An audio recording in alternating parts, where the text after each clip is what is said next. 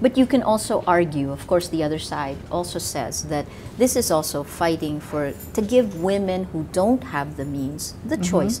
Women like you and me, we certainly have the means to be able to control our lives, to choose to use contraceptives or not. But women who are poor, who can't afford it, who don't have education, who don't understand the complexity of family, that this is part of leveling the playing field. How do you respond to that? Okay, it is often said, well, during the days of the campaign, we hear it that this bill at that time is pro-women.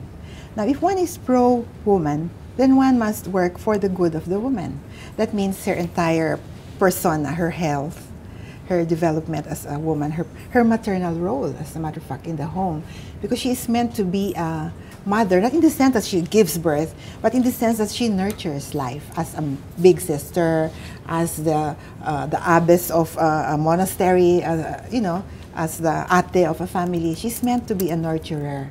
And that one is also in the Constitution, that we should protect the maternal role of women, which is connected again with the sanctity and the strength of the family as the foundation. Now, why is it against women? Poor and helpless and marginalized women, for that matter, as the bill says.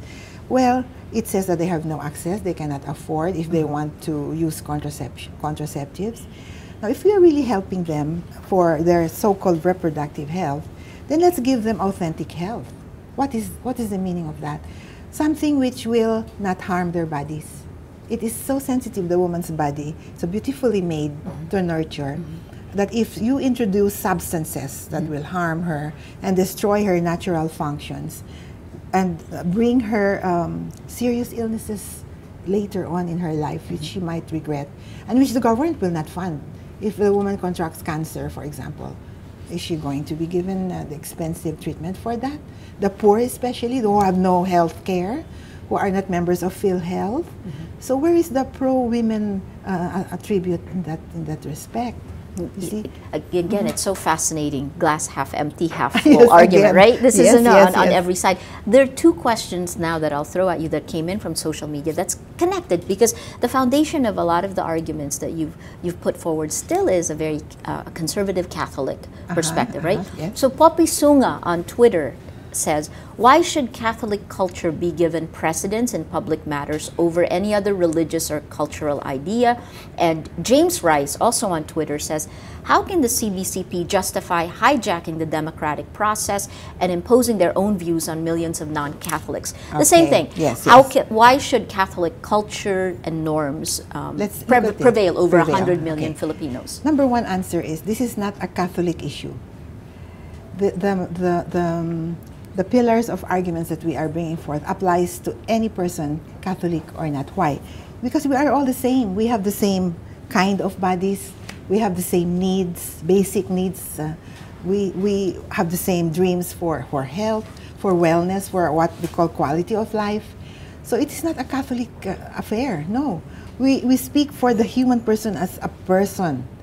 But these particular views, though, stem from a conservative Catholic perspective. It so happens that the church is the most vocal about it. Right. It's the most vocal. So it is now perceived as a purely Catholic voice. It is not.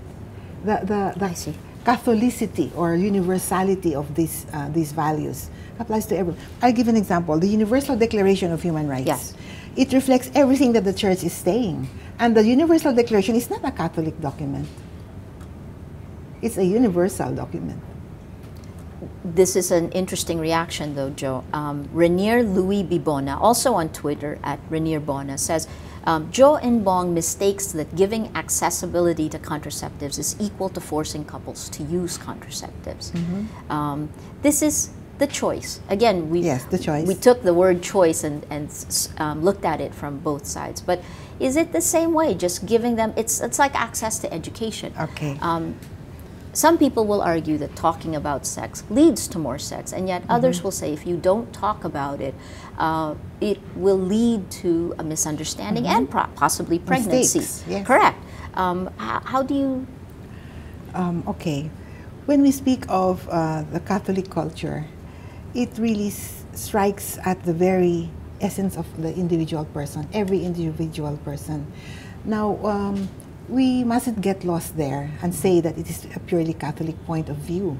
No? I mentioned the Universal Declaration of Human Rights. Now, forcing to take contraception or allowing or tolerating or making it feasible or easy for them. Okay.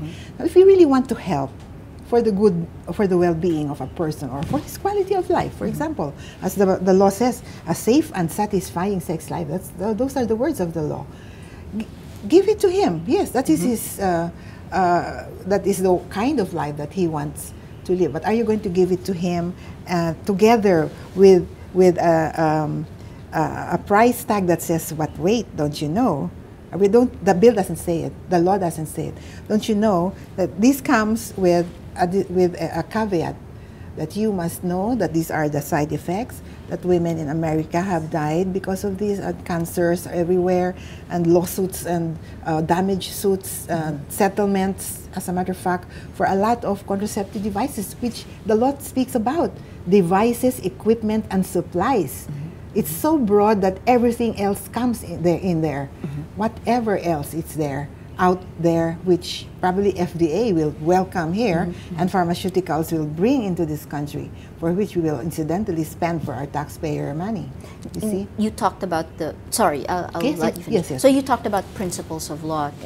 This is, my understanding of it is that effectively, when you question this at the Supreme Court, you should be, who are the people who are aggrieved? There has to be an aggrieved party, right? Yes. And technically, and again, I don't know if this is correct, but the aggrieved party would be an unborn child. Is that? Yes, How can your son, your family, file a petition for an unborn child? Is that a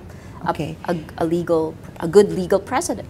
This suit is a taxpayer suit, and in the nature of a class suit, meaning to say that any person, any citizen, can bring a suit to assail or question a law, because it matters to him. He's a taxpayer and he's a citizen. But you don't need to be an aggrieved. In the matter of being an aggrieved party, to be able to have standing, legal standing, to question it in court, you prove that you have legal standing. And here, now the petitioners here are husband and wife, spouses with 2 minor young children. Correct. And so it will affect their marriage, the way they relate to each other as spouses, and the children who will be going to school. And there's also a third petitioner here, which is the school, because the 2 young persons own a school. I see. Up to, which gives education up to high school level, and so the law will cover the school in terms of mandatory sex education. So there's also reference there that it is a class suit, meaning it is brought in representation not only of themselves and their children, but for all other individuals and couples who have similar interests. That's the nature of a class suit. What do you think will happen now? Here? Yes. Well, you know, Risa, the issues that were brought up here in this petition are so, for the first time, these are first impression issues. Never before has any petition been raised in the Supreme Court on such transcendental matter as this. And it is so substantially important in our jurisprudence, for our, not only for our books, but more for the community, not only on our time as we sit here, but it will affect future generations. That is why it is a case which will become probably, I hope, a landmark decision for us. Let me throw a question to you from Rocky Road.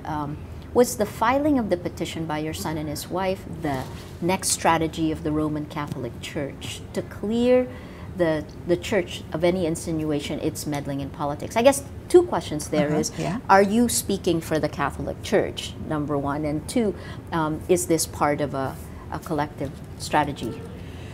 Well, you see, it's unfair to attribute this to the Catholic hierarchy as hierarchy. This is brought by individuals who have the right. But you are legal counsel for CBCP. Oh yes, yes. I'm a church volunteer aside from my professional life. So I assist in monitoring legislation in Congress, things like that. But in this particular instance, I'm lawyering for 2 private citizens. Yes. Okay. And then I guess the flip side of it is other countries around the world.